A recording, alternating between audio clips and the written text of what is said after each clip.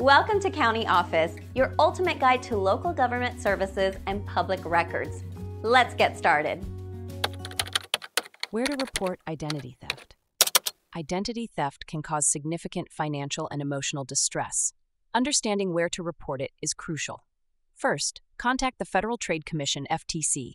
The FTC is the main federal agency that handles identity theft complaints. You can file a report online at IdentityTheft.gov. This site provides a recovery plan tailored to your situation.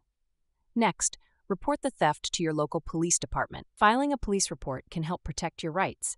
It can also assist in stopping further fraudulent activities. Be sure to bring any evidence of the theft when you file your report. Notify your financial institutions immediately. This includes banks, credit card companies, and other lenders. They can close or freeze your accounts to prevent further unauthorized transactions. Request fraud alerts on your credit reports.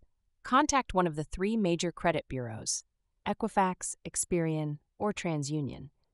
They are required to inform the other 2 bureaus. Additionally, you should report the theft to the Internal Revenue Service, IRS, if you suspect tax fraud. Use the IRS Identity Theft Affidavit, Form 439, to do so. This can prevent fraudulent tax returns filed in your name.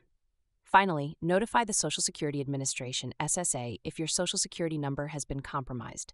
They can provide guidance on next steps. Follow these steps to mitigate the damage and start the recovery process.